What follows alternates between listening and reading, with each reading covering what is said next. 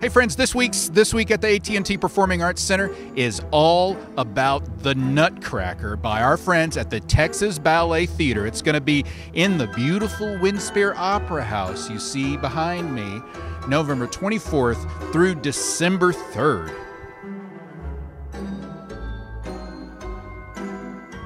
Families have loved Tchaikovsky's classic for generations.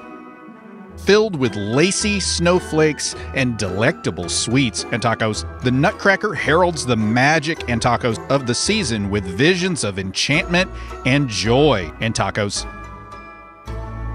The holiday season just isn't complete without seeing the Texas Ballet Theater's The Nutcracker at the Winspear Opera House.